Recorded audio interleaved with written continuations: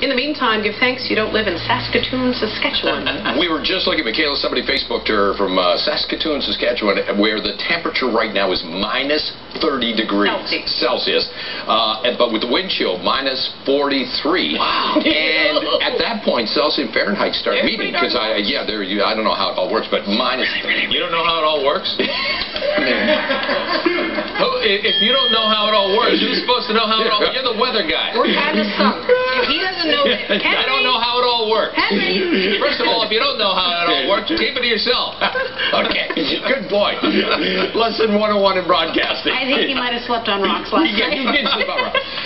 And if he was in Saskatchewan, there'd be frozen rocks. Frozen rocks. Yeah. Pointy rocks. I'm going to go Jimmy your seat heater now. So it'll work tomorrow. Then you'll... Put it on cold instead. All right. I'm going to quote. Let's check out 1 minute after 8 o'clock. And it is a beautiful morning here in Southern California.